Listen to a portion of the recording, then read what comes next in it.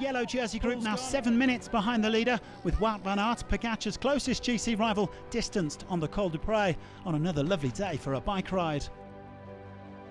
Quintana going solo shortly before the summit. And Quintana now kicks and kicks hard. This is a big acceleration. There was a short descent before attacking the Cormet de Roseland, giving O'Connor and Higuita the chance to catch up to Quintana. The Australian was now the virtual race leader on the road, some 8.5 minutes clear of the yellow jersey group. 7 minutes 25 maintenant, 7:25, 7 minutes 25, 7:25. Nairo Quintana takes the maximum points at the top of the Cormet de Roseland, ahead of Higuita, and on the back there, Ben O'Connor.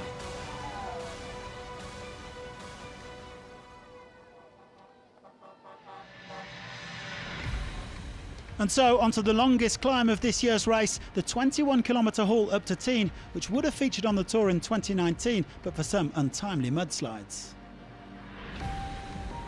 We hit the base of the Monte de Tignes.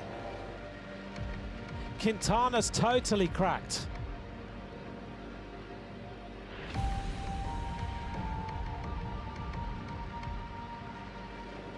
Here we go, an attack.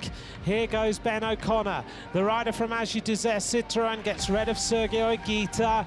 The Colombians have tried to outwit him and outdo him today, but this rider is having the day of his life.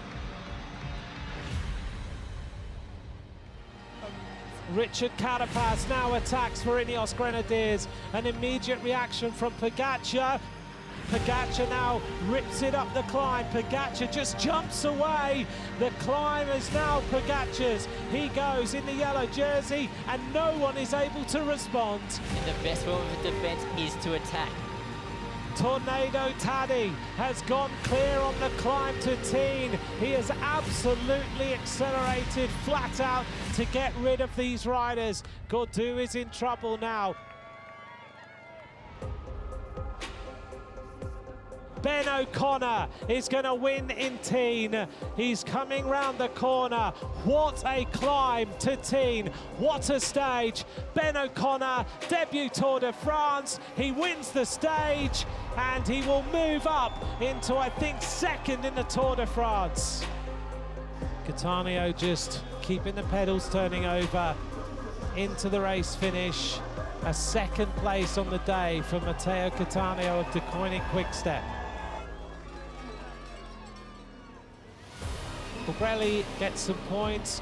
Guillaume Martin crosses the line and moves up in the classification. Tadej Pogacar now heading to the finish of today's stage. Stage number 9. Pogacar, 6 minutes and 2 seconds he loses to Ben O'Connor on the day.